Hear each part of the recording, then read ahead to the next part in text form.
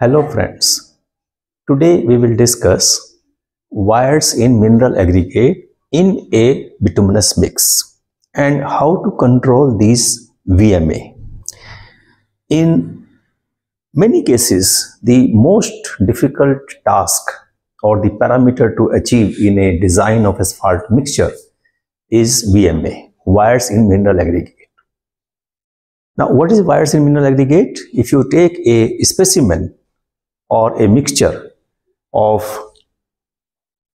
bituminous mix, then these are the components. You have an aggregate, you have the binder and some air. Now some part of this binder is absorbed by the aggregate also, and that depends upon the permeability of the aggregate. So this is, let us say, this part is the absorbed binder.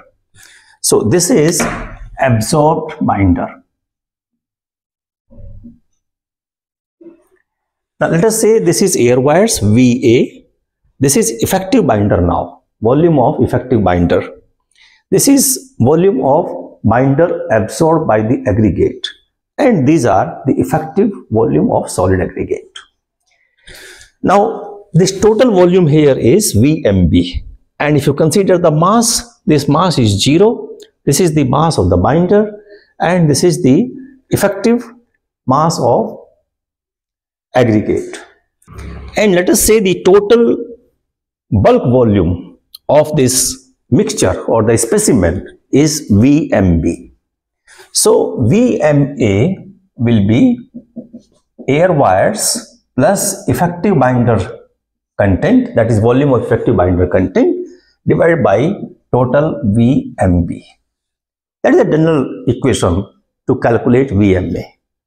But more readily, this is calculated using this equation. VMA is 100 minus GMB into PS upon GSB. Now here, GMB is the bulk specific gravity of the mix.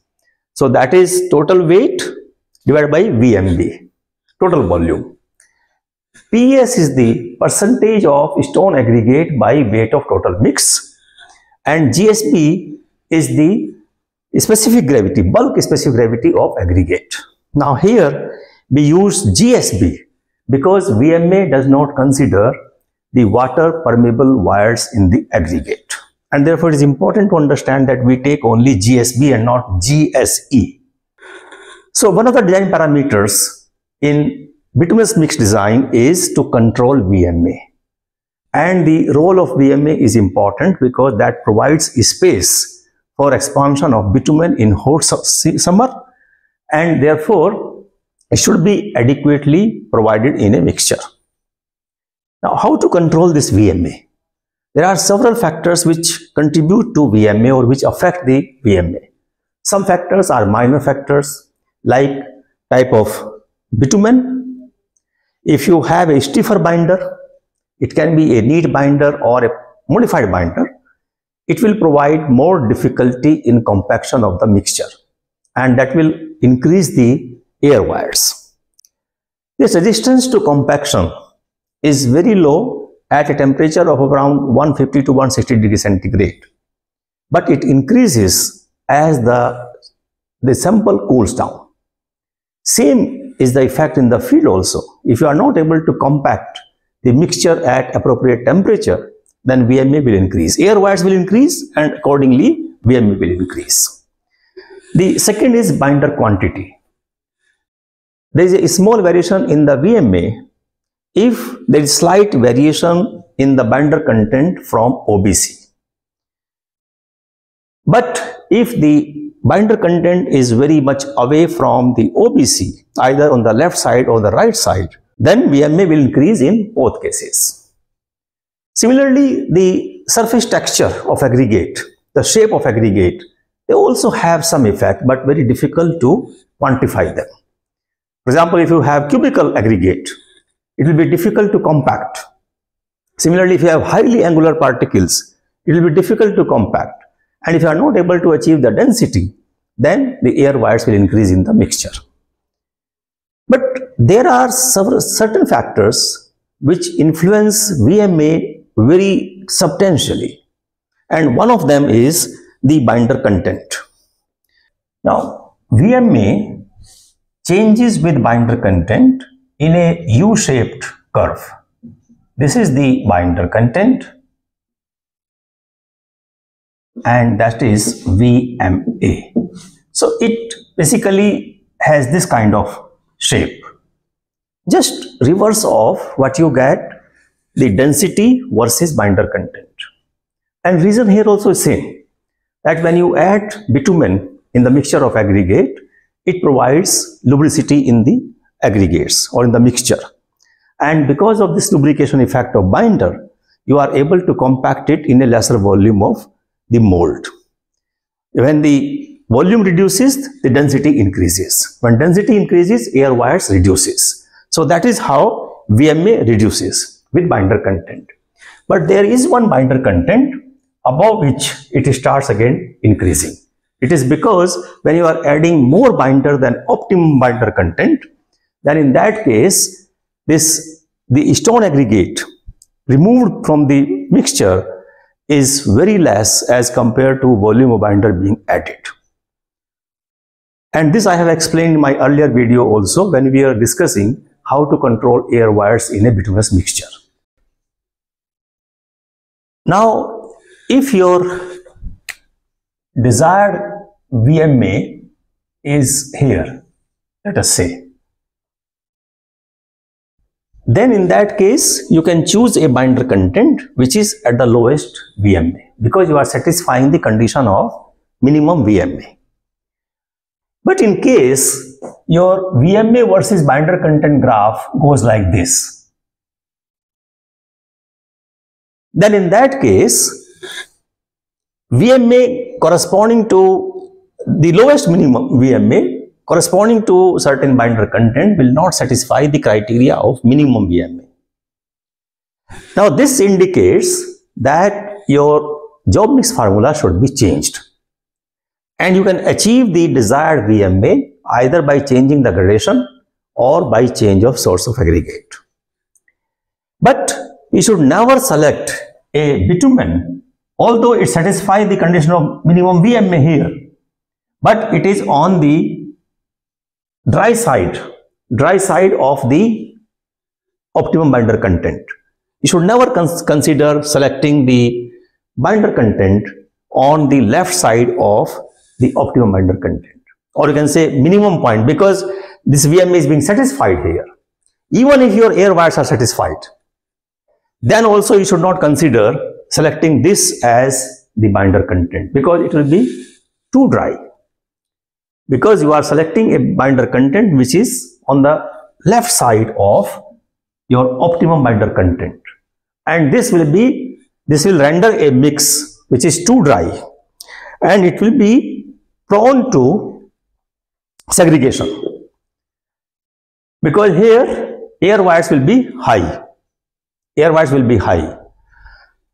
At the same time, you should also not consider selecting a binder content which is on the wet side of optimum binder content, because that will indicate a higher value of binder and it will bleed under hot summer. The mixture will become plastic. The third situation could be when your graph between the VMA and the binder content is completely below the desired line of VMA. That indicates a situation where job mix formula cannot be done with the present aggregate, and you should consider the change of source of aggregate. Even change in the gradation will not help here. You should consider change of source of aggregate. This is the desirable graph between VMA and binder content. And try to take the binder content, the final binder content, which is slightly on the dry side of this curve. Not much, very slightly, because this U-shaped curve is very flat in this region. Therefore, if you slightly change the binder content, VMA will not change. Second is the compaction effort. Compactive effort.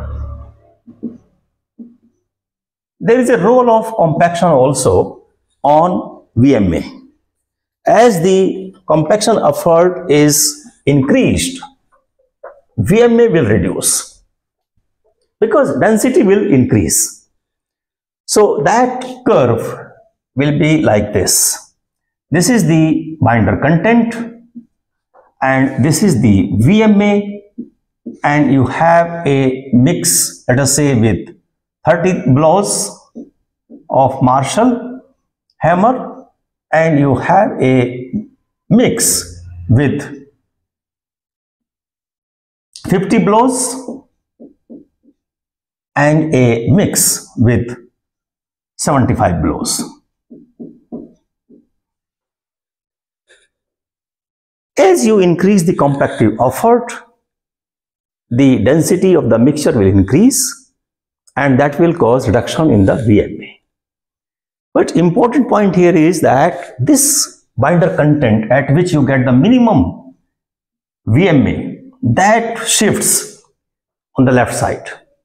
So as you keep on increasing the compactive effort, this line of minimum VMA will move towards left side of the x-axis or the binder content. That means you can achieve the same VMA, minimum VMA at lower binder content. And let us say you choose a binder content here. You design a mixture with 50 blows. That means you design a mixture for medium type of traffic in the laboratory using 50 blows of Marshall hammer and place it in the field. If this layer or this pavement is subjected to heavy traffic, because of any reason, if traffic exceeds the design traffic, then in that case it will provide more compaction in the layer, and there will be lesser space for bitumen to expand, and that will create situation of rutting and bleeding. It can be reversed also. If you take a mix here, or you design a mix with the same binder content but using 75 blows. So you are designing a mixture in the laboratory with 75 blows, but traffic at site is not very heavy. It's a low traffic.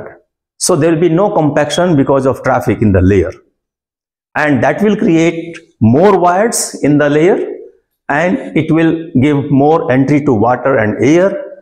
The layer or the mix will become stiff because of aging, and that is a situation where it will fail prematurely. So it is important that you design a mixture according to the expected traffic in field. Now you can also understand this using the variation of air wires with binder content, and that you know that this is something like this. Again, this is for 30 blows, 50 blows and 75 blows. As the compactive effort is increased, air wires will reduce.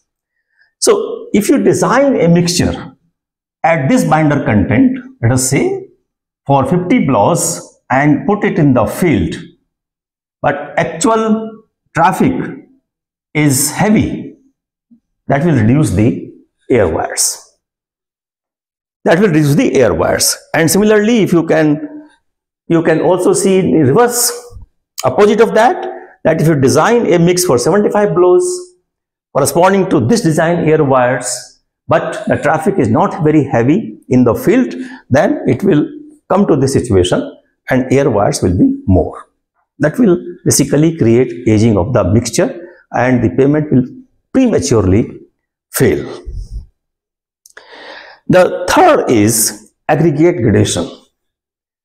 The VMA or the binder content will change with the nominal maximum aggregate size also. NMS. Take one example. Let us say nominal maximum aggregate size of aggregate gradation is 26.5 millimeter. Let us say 1 inch, just for the simplicity of calculations. And you can keep these spherical particles in a cubical shape like this, and there will be 8 particles which you can compact here. 8 particles. So what is the surface area? Surface area of these 8 particles will be 4 pi r square into 8. R the radius. So if you put r as ½ inch here, you get 25.1 inch square. Total surface area. Now take another gradation where nominal maximum aggregate size is reduced to ½ inch.